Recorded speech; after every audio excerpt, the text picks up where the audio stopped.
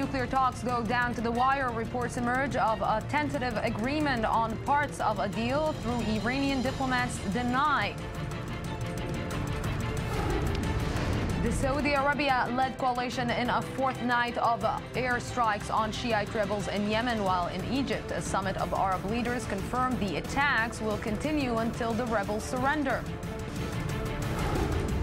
And France votes in a second round, with ruling socialists set for major setback and all eyes on the rise of the far right.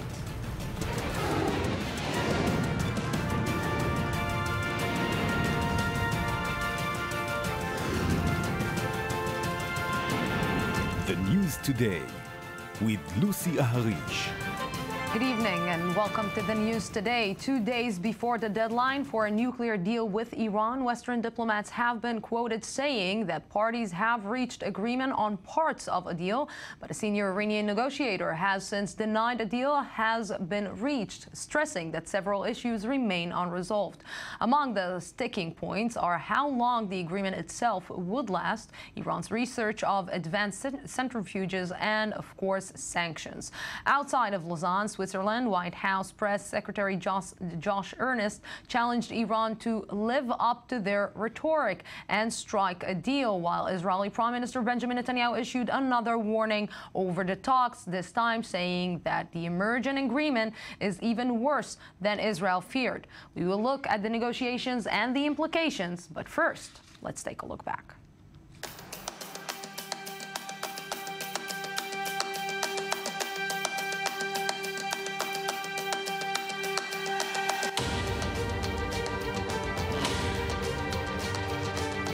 I think that we can find solutions that are good for all, that can guarantee that Iran has no nuclear weapons, cannot develop nuclear weapons.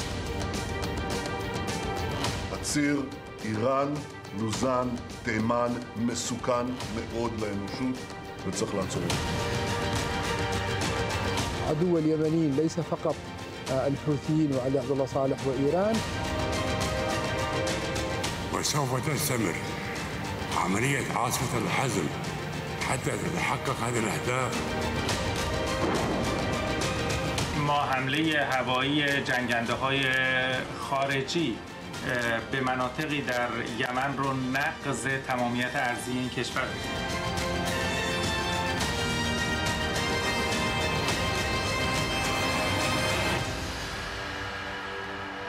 Yes, and with me in the studio now our senior Middle East analyst Avi Sakharov. Good evening. Thank you very much for coming. And Dr. Eldad Pardo, Iran expert at the Hebrew University and Impact SE. Good evening. Thank you very much. Glad to be here. So let's start. Will it or will it not? Because we talked a lot about the agreement that will be, but it seems that this time it's for real. Well, anyway, it's a draft agreement, and if you ever try to purchase a house with a draft agreement, you know, you don't sign. Any lawyer will tell you, don't. Israel, you know. Yeah, don't sign a draft agreement, and you know, the deadline is June 30th, and in 2 days we are supposed to have a kind of a symbolic deadline. So whether they are going to issue a piece of paper or not is not that relevant. What is relevant is the rapprochement between the United States on the one hand and Iran on the other. We heard from an Iranian defector that the U.S. is pushing hard over its allies, France and, you know, all this 5 and plus group.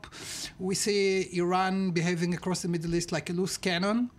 And we know that Iran is going through a major crisis, economic and transition of power. And nobody take advantage of this weakness.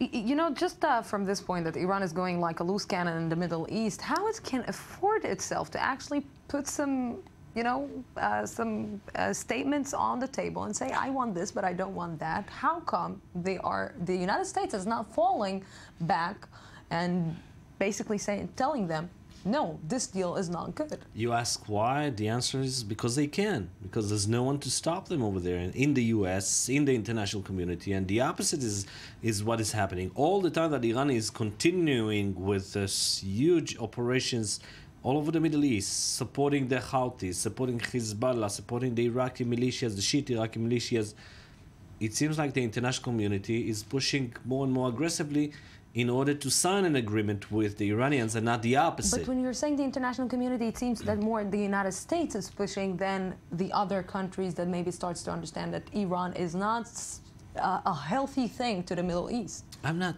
you know, everyone understands that they're not that healthy. But I guess that what the Americans are trying to do, the administration is trying to define which sickness is worse. Meaning, maybe we should deal with the nuclear threat. And then after that, you know, the revolutions or the coup attempts in Yemen and in other places, it's less worse of a threat for the Middle East or for the future of the Middle East. In a way, they're right, by the way. In a way, even the agreement, this coming agreement, although Netanyahu describes it as the worst thing ever, blah, blah, blah, I think that it's better than the non-agreement, which will mean that they're continuing on towards the nuclear project. I mean, if you go back to the starting point of the negotiations, they were closer to a nuclear bomb comparing to the situation where they are today, or even after the agreement. So before we will continue, and I-24 News correspondent Shai Ben-Ari looks at the latest developments from the talks in Lausanne. As the hours tick away, Tuesday night's deadline for a framework deal on the Iranian nuclear program inches ever closer, with marathon talks expected until the last minute. We have never been so close to a deal. Still, we have some critical points that need to be solved, and we will work in these hours over the weekend to try to bridge the gaps. On Sunday, reports said the Iranians have indicated a willingness to accept less than 6,000 nuclear centrifuges, as well as transferring most of its enriched uranium stockpiles to Russia. However, this was quickly denied by Iranian representatives as journalistic speculation. Western powers were said to be considering allowing Iran to conduct closely monitored enrichment-related medical work at the Fordow facility, long suspected of being an element in a possible nuclear weapons program. Also, U.S. officials were quoted saying a reciprocal step-by-step approach has been agreed with Iran to any potential deal that may be signed. The foreign ministers of the P5+1 countries have all now convened in Lausanne, Switzerland for this diplomatic high noon with Iranian representatives. Sunday's arrival of the Russian foreign minister especially serves to confirm for many that the talks are indeed serious. U.S. Secretary of State John Kerry has himself canceled his participation in an event in Boston Monday in honor of his late friend Ted Kennedy to stay in Lausanne. Sticking points that do remain at this stage include differences over limits on Iran's research and development of advanced centrifuges, as well as the length of the deal and the schedule of sanctions relief. With recent reports of tensions emerging between the U.S. and France, direct talks were held Saturday between Kerry and his French counterpart, Laurent Fabius, as well as between Fabius and the Iranian foreign minister, Mohammad Jawad Zarif. What is important is the content of the commitments which need to be made. But I also insist on the importance of the transparency of the mechanism and the control aspect so that we can ensure the commitments are respected. Zarif, for his part, conveyed his faith in the good intentions of the French and others. I see that Germany and France are really serious about reaching an agreement, and I hope we can all work together in order to reach that agreement, because I know that the seriousness on our side is there. Some see this public display of optimism as a tactic meant to increase pressure on the West. There are those, however, who continue to warn against an impending breakthrough. This deal, as it appears to be emerging, bears out all our fears, and even more than that. Many expect a framework deal to be reached at some point on Tuesday, though even if it is, the final details will only be ironed out in yet another period of negotiations, scheduled to last until June 30th. Thank you very much. So, Dr. Pardo, we are trying to understand, maybe Benjamin Netanyahu was right, but the way that he did it was wrong, which is leading right now the United States to reach an agreement, whatever agreement that they can, although deep inside they know that this is not the way. Well, first of all, I'm not a political advisor, and definitely not for Mr. Netanyahu. The goal of Israel, and actually I think if looking back since 2002, Israel's strategy has been throughout pretty consistent, talking about building a military option, which I don't know very much about that. But on the other hand, information, education, talking in every forum. So Netanyahu's speech is just one other occasion of Israeli explaining the program. I think in world history, this propaganda campaign or information campaign will go down as one of the most successful. I think almost everybody on this planet knows about Iran nuclear project, about the danger, and nobody will be able ever to say, I didn't know. Everybody knows. Everybody must take care about this, and that's it. Netanyahu is not the ruler of the world. He's just a politician, Israeli politician. What? Well, you know, when I'm trying to look at the current situation, we need to remind of ourselves the thing that I started to say before.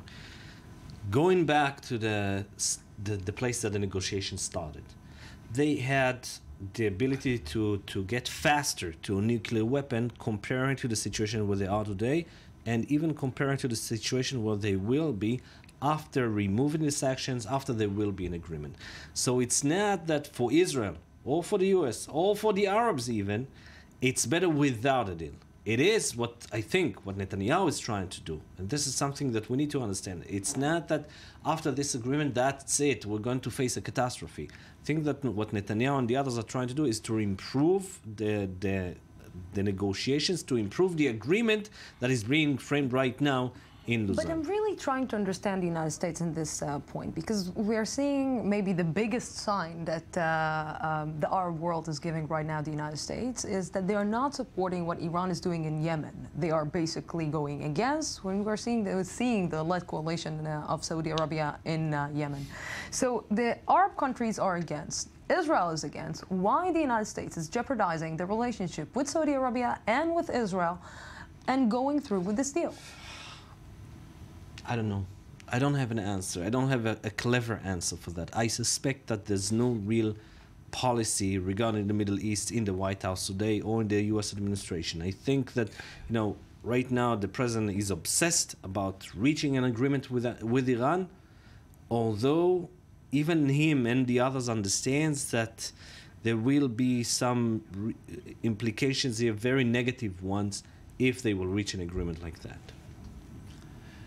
Maybe they believe that if there is an agreement, if we follow what Tom Friedman said many years ago, this poisonous kiss, if there is a big hug between the United States and Iran, the main raison d'etre of Iran, of this regime, is to push the U.S. out of the Middle East and to replace the U.S. and to unite the Middle East under Iranian hegemony. If the people of Iran see an agreement for 10, 15 years in which the United States and Iran are the best of friends, then all the raison d'etre of the regime will be put on question. So maybe this is the American logic. I would say that it's not so likely to happen because this regime is extremely well organized. It is terrorizing inside and outside their people and across the Middle East. And unless some miracle happens inside, they are going to continue. They did it for almost 4 decades now. Dr. Pardo, do you think that an agreement would be in favor of the Iranian regime? It's hard to tell because there are so many problems inside Iran. And let's assume that the best wishes of the Iranians, they get sanctions relief and everything. Then they have to run their country, and they are fighting across the Middle East, and you have oil prices, and no excuse anymore. And then why this dictatorship? Why are you executing people? Why aren't you letting women singers sing? Why are you doing all this? Why are you giving all this trouble if you have no ideology whatsoever? It's a very corrupt system on the top of it. On the other hand, they proved so far that they are ruthless, that they are very organized. It's a small group of people that is extremely well organized. Assuming that they are going to have the nuclear weapons and assuming that they are not going to just give up power, I would say it's a pretty risky business, following such a policy. So let's go right now to the phone. With us is Michael Wilner, Washington Bureau Chief for the Jerusalem Post. Good evening. Thank you very much for joining us.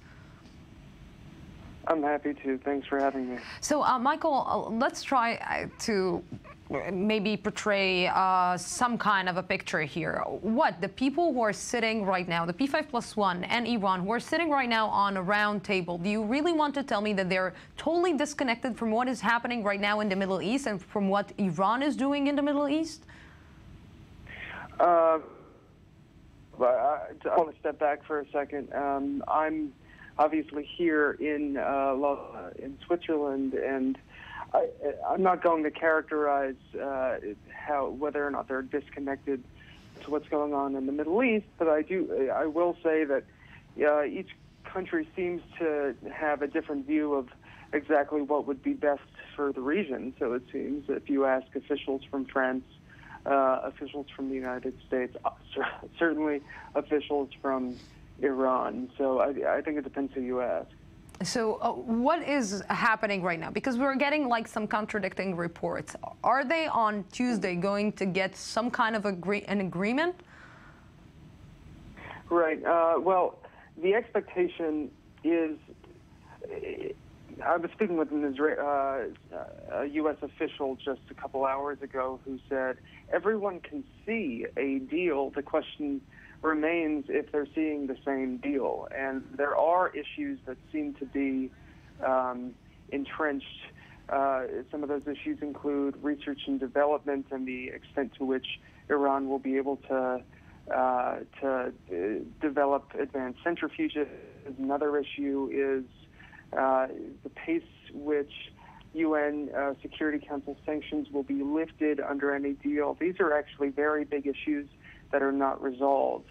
And the expectation is that they will be solved by the 31st, but extend the talks after that. Michael, you know, we hear that Israel is obviously against this deal. We see that France is saying that it's demanding more transparency in the nuclear program of Iran and more transparency in general from Iran. And on the other hand, we are seeing that the United States is going just like a horse, you know, on a race to this deal. Who wants this deal more, the United States or Iran? That's a good question. I think, look, I think they equally want deals. I think the question becomes, what deals do they want? And look, you know, I'm sure if you were to be asking, you know, the Prime Minister himself, Netanyahu, do you want a deal? He will say, yes, I just really don't want this deal. So it does seem as if everyone wants a diplomatic solution to this. The question is, what kind of deal does each party want? And there's no question that the President of the United States wants a deal that he thinks will solve the nuclear crisis that's been ongoing for over a decade peacefully. And if you ask the German foreign minister who arrived in Lausanne yesterday, he said that he thinks that a nuclear agreement could bring calm to the region. So obviously he has a perspective that's far from Netanyahu's position. So, yeah, maybe the Germans know something that we don't. Michael Wilner, thank you very, very much for this conversation with us. Calm to the Middle East. Let's try to look at the calm in the Middle East, the calm atmosphere in the Middle East. We're seeing what is happening in Syria. We're seeing what is happening with IS. We're seeing what is happening with Yemen and everything with terror groups, and of course Iran backing these terror groups. Shiite, Sunni, all this together. Which calm the Germans are talking about? Well, it's like a baseball match in a China store, something like this. What we've seen is, you know, I'm studying now Iranian educational system, and they are really educating the people for the coming empire. It may be Islamist, it may be Persian, Cyrus the Great, all of that. They dream about empire. However, whatever country or place they touch breaks down. Unlike the British, you know, where they took a country, they just added it to the empire. You mean you mean the Iranians or the United States? Sometimes together. The U.S. broke Iraq, took them 8 years to rebuild Iraq. They gave it to the Iranians. They destroyed it again. Same with Syria, same with Lebanon, with 3 wars with Hamas, another war in Lebanon. Now Yemen, I'm sure they want Mecca and Medina. Once they have Mecca and Medina, they can start building the empire seriously. They talk about Islamic awakening in Europe every other day. So, but problem is, I don't see that they have any skills in running this, so they behave like a group of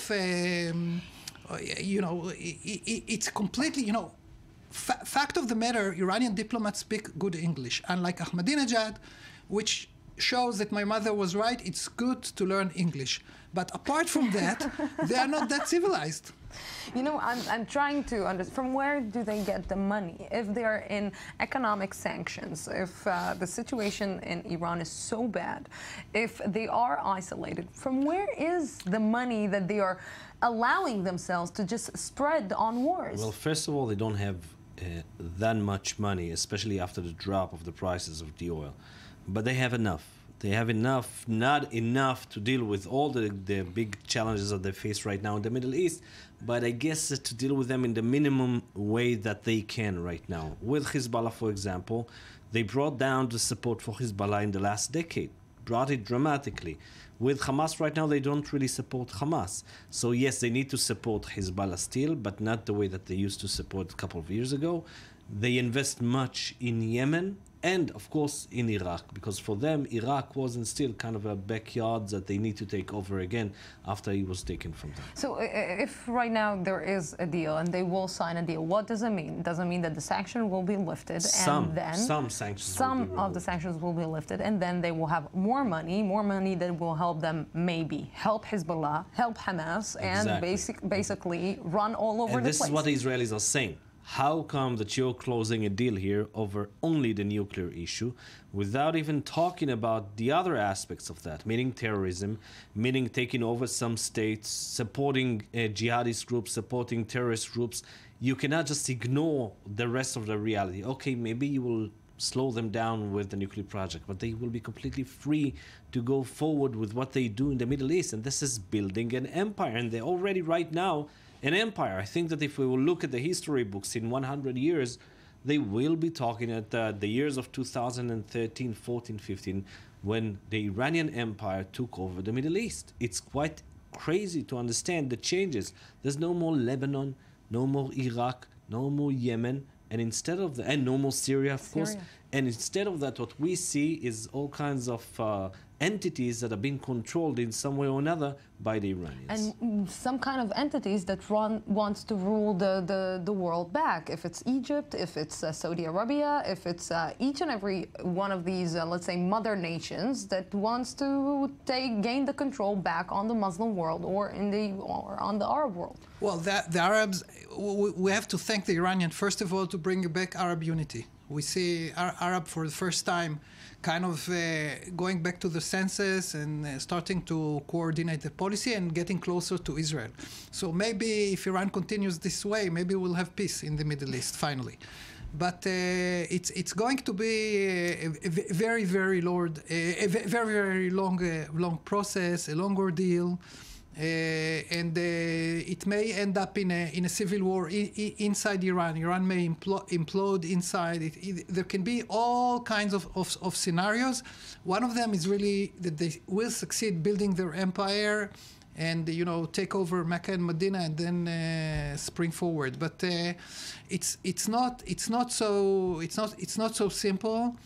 What the Iranians need really are just like little children. They need limits and they need some boundaries, and I'm afraid the US doesn't give them any boundaries at all. There is no limits, there is no direction, there is no compass, and that's a problem. And you add to the mix the nuclear weapons, and because the system remains basically intact, more centrifuges, less centrifuges, and nobody talked still about the ballistic missiles, and nobody talks about all the military. There was a piece in the New York Times about all the many aspects of military experiments that were on there, and nobody even talks about that. We're in a kind of a time tunnel right now.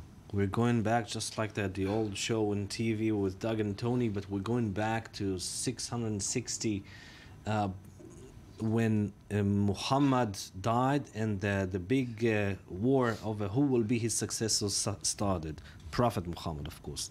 And we still see the same seeds of the war of 680, if I'm not wrong. There was the big fight of Karbala. Over there, still Shiites and Sunnis are killing each other and trying to take over and decide who is the successor of Prophet Muhammad. But from where do you start? You know, it's another discussion, but from where do you start to bring these two fractions in the Muslim world back together? From where, when they're fighting the entire time, when they're seeing two different ways of life, from where do you start bringing them together? Well, first of all, there must be some order. You had a functioning country, Iraq, that was exporting oil and had a democracy. The U.S. had to live there, you know, just one division, two divisions, just to keep everything calm. No, they took it off. Syria, you had peaceful demonstrations. Okay, why don't you support them? Iranians tell them, okay, go kill them. Okay, they kill them. You have now 200,000, 300,000, 10 million refugees. So the question is to take a lot of small right decisions we didn't even start talking about the objection of Turkey to this, or even where is Israel in all this mess? Because Israel is right in the middle, and the fall maybe of the boundaries or the limits between the borders between the countries puts Israel in a really problematic place. Israel is in the middle of the nuclear issue, but it's not in the middle of the fight between the Sunnis and the Shiites. It's completely irrelevant, and this is something that we need to understand. But until when you can stay out of it? I don't know. I'm not sure. But for the meanwhile, we're out of this. For the first time for decades and decades, Israel is completely irrelevant for the real conflict in the Middle East. The real conflict today, it's not about Israel and the Palestinians. It's not about Israel and the Arab states. It's about the Sunnis against the Shiites. Yeah. But they'll get over it. They will get over it. You know, one more thing before we're finishing. Can Israel allow itself to stay on the fence?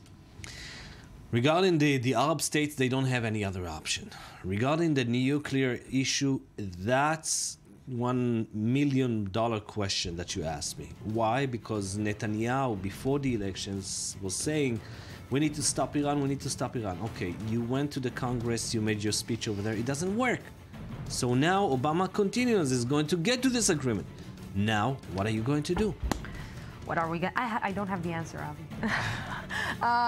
Thank you very much, gentlemen, for being with me in this stage. Let's hope that we will have another studio in 4 days. Thank you very much. 2 minutes and I'll be back.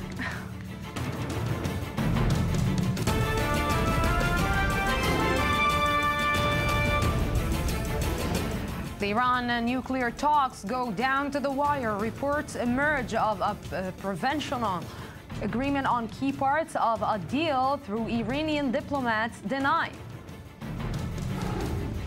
The Saudi Arabia-led coalition in a fourth night of airstrikes on Shiite rebels in Yemen, while in Egypt, a summit of Arab leaders confirms the attacks will continue until the rebels surrender.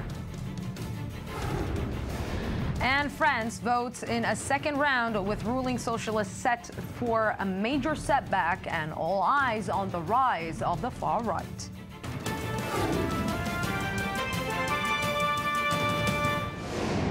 Welcome back. It's the fourth day of a Saudi Arabia-led campaign in Yemen, an attempt to cut off supply lines to Shiite Houthis and drive them into surrender. And while the attacks continued in Yemen, in Egypt, Arab leaders, many of whom are invested in the Saudi fight, agreed on a joint military force. More from Charles Biblitzer. Amid growing regional turmoil, Sunni Arab countries are hoping that a unified force can have a stabilizing effect. As a Saudi-led coalition continues to strike Houthi strongholds in Yemen, Arab leaders announced their intention to form a joint army. A high-level team will be assembled under the supervision of the militaries of the member nations to study all relevant matters in order to create a united Arab force.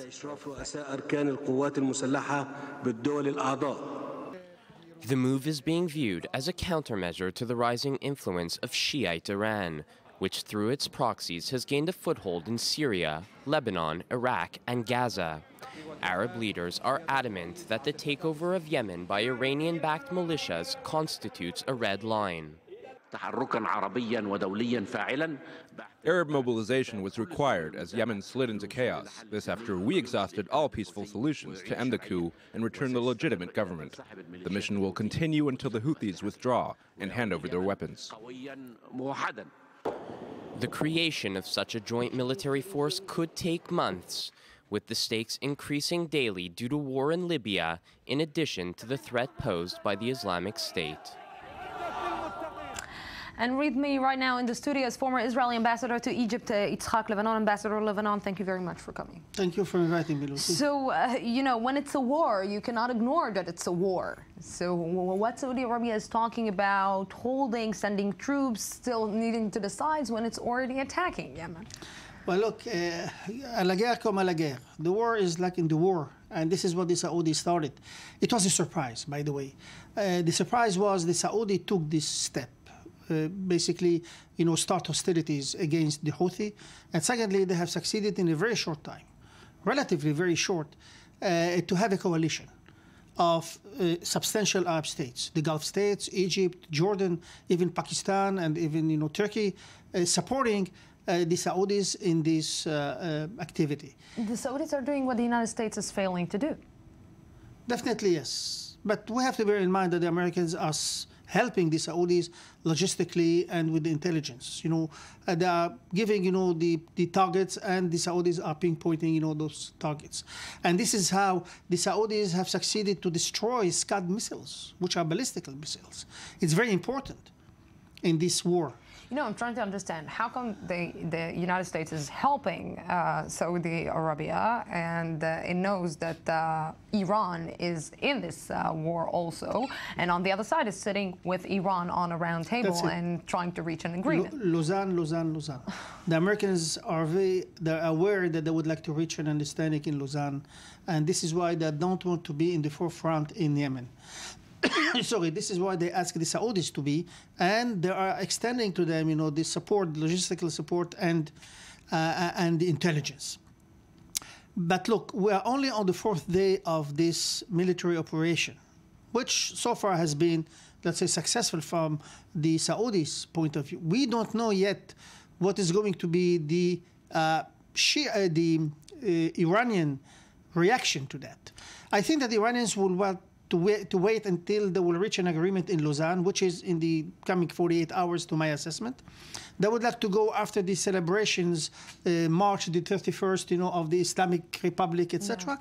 And later on, we'll wait to see what will be the reaction of the Iranians. If they are going to continue supporting the Houthi and open, let's say, a war of guerrilla war inside Yemen, like in the 60s in the last century, or they will say, okay, we understand, we are going to stand back, and we are leaving the Yemen to the Yemenites. This, we are going to wait and see what will be the Iranian reaction. Yeah, it seems that Saudi Arabia is showing the United States what is the slogan that they are using a lot: no boots on the ground. Yes. Thank you very, very much for this. Thank you. And the effect of the March 18th terror attack in Tunisia are still being felt. Tens of thousands, along with world leaders, took to the streets of Tunis today, marching through the capital against terror. The attack on the Bardo Museum killed 21 people, mostly foreign tourists. Also today, Tunisia's Prime Minister Habib Essid announced the country's forces have killed the head of the jihadist group accused of organizing the massacre. And right now with me from Tunis is journalist Kiran Alvi. Good evening. Thank you very much for joining us, Kiran. Thank you for having me. So we saw thousands of people rally today under the slogan Le Monde est Bardo, or the world is Bardo. Reminds us of Charlie Hebdo, of course. Is this just a symbolic, or is it really a sign of coming action? I think it's a sign of coming action. I mean, as you talked about earlier, 9 terrorists were just killed yesterday, including one of the organizers of the museum attack. You had tens of thousands of Tunisians come out and show their support for, their country. It's an anti-terrorism rally, and I think the government is really going to step up its security efforts now to make sure something like this doesn't happen again. How much is the government affected by really the rise of terror around the world? Was it coming by surprise to Tunisia, or is it something that the government expected? I mean, you can never say that the government, expected such a big attack. Had they, I think they would have tried to address it better.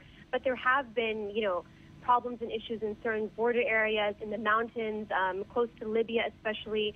Growing ISIS, in Libya has also affected the security in Tunisia. However, something of this caliber definitely wasn't assumed. I think it is a wake-up call for Tunisia that whatever security efforts they have been implementing really do need to be increased, because it is more open to threat than they might have assumed. How much they are, let's say, speaking about the fact that the Muslim world maybe needs reforming and needs to start rethinking about the way that it's educating their children, educating in schools, educating in the society. Is it something that they're taking under consideration in Tunisia? That's an interesting question. I mean, nothing has been openly discussed so far in terms of changing education methods. However, I know there are certain members of parliament who have been saying that education needs to be the first priority in addressing militants and addressing extremism, and that if people aren't educated in the more impoverished areas of Tunisia, that they will be more susceptible to extremism. So I hope education is on the agenda, but there hasn't been much discussion of that so far here. Yes, Kiran Alvi, thank you very, very much for this conversation with us. Thank you. And now we're going to the disaster. More details have emerged on the horrifying last minutes on board the crashed Germanwings flight, including the pilot's frantic efforts to get back into the cockpit as the plane was plunging to its doom, killing all 150 people on board. Meanwhile, the gruesome task of recovery continues. More from I-24 News reporter Ayman Siksik. Open the damn door. These were likely the last words Andreas Lubitsch heard before sending the Germanwings flight slamming into the French Alps last week. They came from the captain, Patrick Sondheimer, in one last desperate plea to save the doomed plane. But Sondheimer would never receive a reply. French investigators are still struggling to explain Lubitsch's actions. I don't see a particular factor that could potentially explain his actions that would have been noticeable as far as I am aware. The inquiry will focus on understanding Lubitsch's environment. That will be very important. Initial transcripts from the cockpit voice recorder show that Sondheimer banged frantically on the cockpit door. At this point, alarms began to echo throughout the descending craft, followed by the screams of the terrified passengers. Meanwhile, the search continues across the crash site for the second black box from the craft. The importance of the last black box is in understanding the final technical elements of the aircraft, to find out what the aircraft's settings were, and to know what positive actions could have been carried out. Germany's Bild daily newspaper revealed over the weekend that Lubitsch had previously been in psychiatric treatment and more recently suffered from problems with his eyesight, potentially risking his career as a pilot. Lubitsch had also repeatedly asked his captain to be left alone in the cockpit. He is said by his previous partner to have been planning a big gesture for some time, reportedly saying, quote, "One day, everyone will know my name."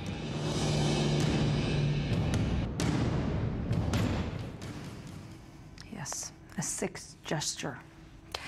France is voting today in a second round of local elections seen as a major test for the political map in 2017, when the next presidential elections will take place. The first round of the local elections but put Nicolas Sarkozy center-right on top and the far-right National Front just behind. Polls are predicting that Hollande's ruling Socialist Party could lose half the departments it now controls. And with me right now from Paris is international analyst Christian Mallard. Good evening, Christian. Good evening, Lucy. So, Christian, let's put some order into this so-called new government, new way of politics in Paris. What is happening right now? Or new old, maybe, politics in Paris?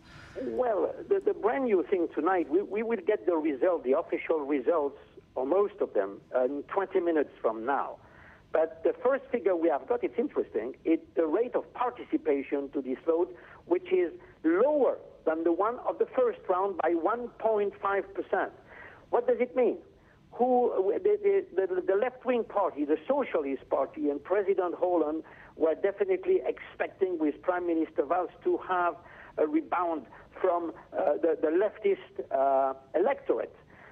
Would have they gone? We don't know. Or would have we got a mobilization of the extreme right voters, of the Monsieur Sarkozy right-wing traditional party voters? This is the key question we wonder right now.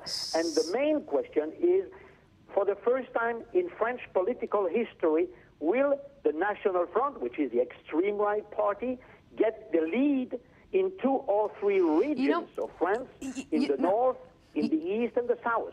You know, Christian, we're trying to understand after the elections in Israel what happened to the left in Israel and how come it was defeated the way that it was. How come it is happening in France as well? What did they do wrong? Well, which explains the rise of the extreme right in France for many reasons. First, there is a huge frustration from a majority of the electorate. When do you think, Lucy, that people who are traditional left-wing voters, even extreme left voters and right-wing voters, are so fed up with the government, with our political leaders, that they decide to go to the National Front to express their disarray, their frustration. And this is why the extreme right is really moving forward in this country. At the same time, as you alluded to it, we have so many problems with Muslim fundamentalist networks in France, and it's true that the extreme right has been the one who has been putting the fingers on this very sensitive problem. The only problem with the extreme right is that they have no European policy. When you hear Madame Le Pen saying we need to go out of out of Europe, we need to stop the euro currency and get back to the French euro currency, I think she is dreaming, and it would be a nightmare for the French. But right now, with the rate of unemployment, which has been raising 2 days ago by 0.4%, it's clear that we cannot really imagine that the left tonight will be taking the head out of the water. Yeah, maybe they have 2 more years to try and solve this. Let's hope that somebody will gain from this. Christian Mallard, thank you very, very much for this. Thank you, Lucy. A 4-month-old baby died over the weekend in Israel in a care facility for children of migrant workers and asylum seekers. Her death, reportedly due to neglect, marks the 4th such case in 2 months and the 14th in 2 years. Shahar Peled reports on the appalling state of the children's sheds in Israel.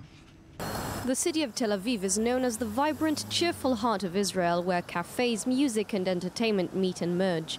But in southern Tel Aviv, almost an entirely different city, or perhaps even universe, silently exists. In this universe, some 4,000 children of illegal migrants who fled Africa in search of work, refuge or both are left almost completely unattended and neglected. We know of a phenomena of boarding school conditions. When the parents work outside of town, the children can stay a week sleeping in these conditions, and the parents come only on weekends to pick them up. Usually up to 2 adults look after over 50 children for 12 hours a day, but sometimes the children less than 3 years old are left completely unattended, for example when the supervisor was ill. The workers here, she's at the hospital. These were the circumstances in which Eritrean Efrat Irelgam's short life ended. She was 4 months old when she died this weekend, but the news were hardly published and the phones remained silent. Efrat choked to death on a bottle left in her crib in one of the kindergartens, also known as children's sheds, and very few people cared. But Efrat is not alone. She's the 4th case of the death of an infant in the last couple of months and the 14th in the past several years. Thus far, the only organization which cares to report is Mesilah, partially supported by the Tel Aviv municipality. It focuses on the well-being of the migrant community's children. They told us that it's temporary, that they'll take them out. This year, 1,000 children were born. Each year, another 1,000 children are born. And this is what we face. And we are facing this practically alone. As the State of Israel continues its ambiguous policy towards asylum seekers and migrant workers, thousands of their children are held in inhumane conditions against all international treaties and universal moral values. And when this is the state of affairs in almost all 80 facilities in South Tel Aviv, the next death is only a question of time. Yes, and I-24 News received the following response from the Economy Ministry of Israel, which is in charge of supervising official care facilities. The said facility is not under the supervision of or responsibility of the Economy Ministry. In cases of reports of life-threatening facilities, an inspection takes place in first priority, and in cases of lack of cooperation, it results in a closure order on the place. In the case of the infant's death last Friday, it happened in a facility unknown to the ministry. As of today, a closure order has been produced by the police for 15 days and until finalizing the investigation.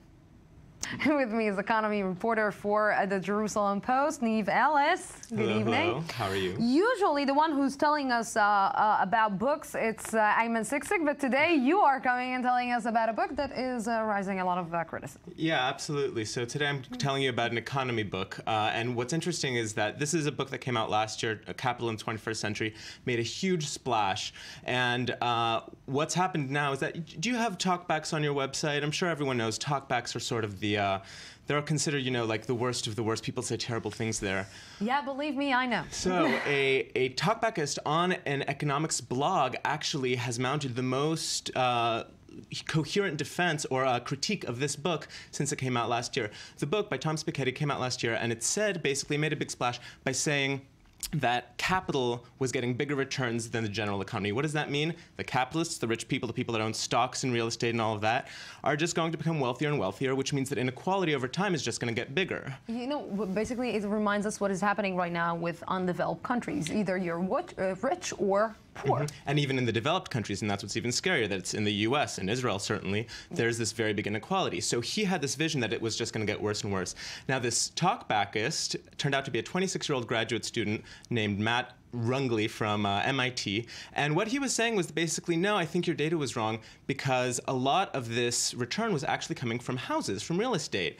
So when we're looking at inequality, we shouldn't just be looking at the Wall Street financiers and all that. We should be looking at homeowners, and that has really big implications for policy, because instead of just putting more taxes on capital and capital gains, which businesses obviously don't like, we have to think about maybe how to get more people to own homes, because then they will be able to join the upper ranks. That sounds really familiar to me with what is happening here in Israel. Any comment from the book author? No, we're still well. There's a sort of back and forth going on, and you know, they're still sort of trying to debate. No, he misunderstood what I said. No, he misunderstood what I said. But certainly, it's getting a lot of attention around the international press. Definitely getting more and more attention. Of course, we will see the outcome of this when books are making history. No, not history, because it won't change anything. Niamh Ellis, thank you very, very much. Thank you. Israel's parliament, the Knesset, today unveiled the largest solar field of any parliament in the world. The I-24 News correspondent Uri Shapira took a look at the intriguing and positive project in Israel. Israel's parliament, the Knesset, is heating up, and not just because of the negotiations over the formation of the next government. Dozens attended a special launch in the building of the Green Knesset, a unique project that sees parliament's facilities switching to green energy. We are at the beginning of the initiative rather than at its end, but this is undoubtedly an important turning point in which we can look back with satisfaction at everything that has been done with great success. This is a significant move, not just financially, but also environmentally, since the Knesset will now boast the largest solar field of any parliament in the world. We have here 4,600 square meters of photovoltaic panels. Israel is considered a solar energy pioneer. In the 1950s, an Israeli version of the solar water heating device swept the nation and was used in at least 30% of all homes. But today, Israel is way behind Western countries when it comes to green energy, with only 2% of energy produced in Israel considered green. For lawmaker Dov Hanin, one of the leading forces behind this project, the Knesset initiative is only the beginning. We started. We have quite few achievements. But we should go forward and achieve much more on green legislation here at the Knesset. 110 refugees from eastern Ukraine fled the ongoing conflict and arrived to another conflict-ridden region, Israel. Mayed Ben Uliel and Shahal Peled have more on their journey and arrival. The welcoming committee is ready. In a few minutes, 110 refugees from eastern Ukraine will cross this gate to become new Israeli citizens. The operation was led by the Keren Lididut Association, a private organization aiming to support diaspora Jews and persuade them to immigrate to Israel. We visited various refugee camps and communities, looking for those who were forced out of their homes. We brought them to Kiev with their belongings. Yesterday evening, we traveled with them to here. Now, they should come out at any moment. Most of these new immigrants had to leave the city of Donetsk over the past few months. For over a year, this eastern Ukraine city has been at the heart of the Russian-Ukrainian conflict. The situation is extremely harsh in Ukraine. I heard this association helps Jews to immigrate to Israel and helps them integrate. These people are traumatized. Liora has lived in Israel for 15 years, but her family has lived in Donetsk until a few weeks ago. In early February, a mortar shell hit the family house. Anna, Liora's aunt, was killed. After a long wait, Liora is finally reunited with her family. They look exhausted, both from the journey and from the never-ending civil war.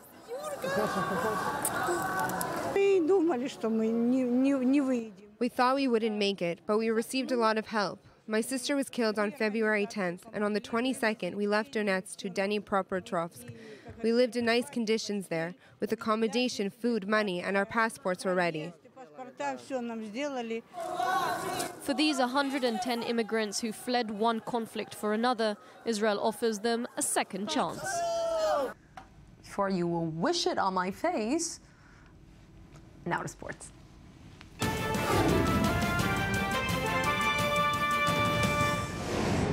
And with me is the host of the I-24 News Sports Magazine, Jonathan Regem. Wish to my face. Wish to my face. Wish to my face. We decided that we are going to invent words each and every time that we are here, like Fargination last time, and wish from the sound of the wish of the sports. But we didn't. For the last 30 seconds, we didn't speak even about sports.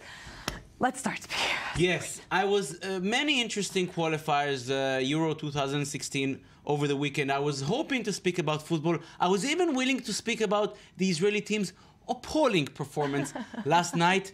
But we have... Told you so. Yes, you did. I was optimistic. What can I do? But we have to speak about fan violence again. This time in Montenegro. The match between Montenegro and Russia suspended after 65 minutes. It only took 18 seconds for a firecracker from the stand to land on the head of the Russian goalkeeper. Oh my the God. game was stopped for about a half hour. Then it was renewed. Then fighting took place with the fans throwing more objects, and it was stopped. It's the third time in these qualifiers that games were stopped, were suspended. All three games involving fans from ex-Yugoslavia nations. It happened with Serbia, it happened with Croatia, now with Montenegro. What does that mean? Does it start to look like a pattern? I'm sorry to say yes, It does. If it happened 3 times with ex-Yugoslav countries, something may be wrong.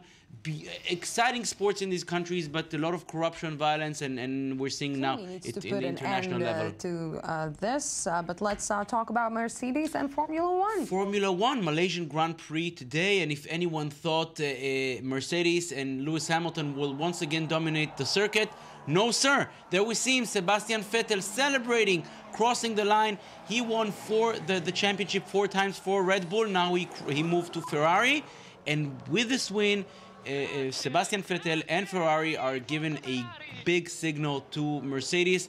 This time we're going to put up a fight, especially with someone like Sebastian Vettel, who knows a thing or two about winning the Formula One. A very, very exciting season begins. If this is what happens in the second race of the season, a lot to look for in the season. You know what I love about this sport? What? Ends fast. Yes, yes, they do drive fast. They do drive fast. But again, it's not a real sport. Like, it's extreme sport. Many people will argue that, but... No. Let's talk about Iran. Yeah, you've mentioned that name in this edition, didn't you? Yes, I did. So you... About a deal. Yes, so we'll speak about something else. Beach football. Iran is one of the best nations in Asia in the sport. They here competed against Lebanon in the competition, the game for the 3rd place, which would guarantee the winner here a place in the World Cup next summer. Iran won it. Apparently, Iran is one of the best countries in the world.